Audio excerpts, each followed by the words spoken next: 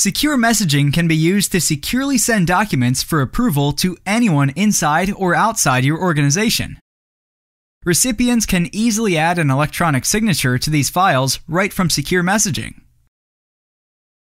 To request an approval on a secure document, start by composing a new message or replying to an existing message.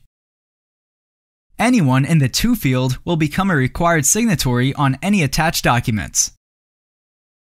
There are several ways you can add a document for approval to a message. Click Documents for Approval at the top of the message and select your file from your local drive.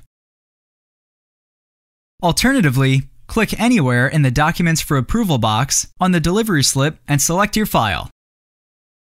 You will be prompted to confirm that recipients in the To field are correct after clicking Send Secure. Your recipients will receive your secure email and be notified that a document is pending their approval. For advanced approval workflows, several options are available when sending a document for approval, including modifying the deadline or designing the document. Designing a document allows you to choose where recipient signatures and initials will appear on the file. Great for legal contracts. Simply drag and drop both signatures and initials for anyone you added in the To field of the secure email. By default, the deadline for signature on any document for approval is 30 days. This can easily be adjusted by selecting Deadline from the rollover menu and choosing a date and time. After this time, the document can no longer be signed. When a document requires your approval, it will be clearly indicated on the secure email it is attached to. Using the rollover menu, you can review and sign the document, download the completed file, download in the original format, or view the delivery slip. If you try to download a document before it has been fully signed, you will be notified. When approving a document, all you need to do is type in your name, exactly as it appears when you registered your secure messaging account the first time.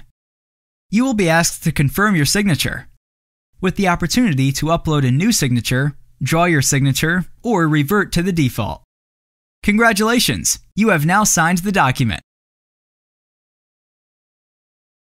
When a more advanced document approval has been requested, you will be asked to initial and sign everywhere indicated. You can go line by line to ensure you address each signature individually. Once a document has been approved, you can view its delivery slip as well as the e-signature certificate automatically appended to the end of the document. This certificate contains all of the information and metadata necessary to indicate a legally binding e-signature, including timestamps and IP addresses. The delivery slip will contain tracking information, including whether this document has been previewed, downloaded, or signed. You will also see full audit information, including unique identifier and QR code. Whether it's a legal document or an expense report, you can easily request approvals and electronic signatures on any document through secure messaging. Thanks for watching.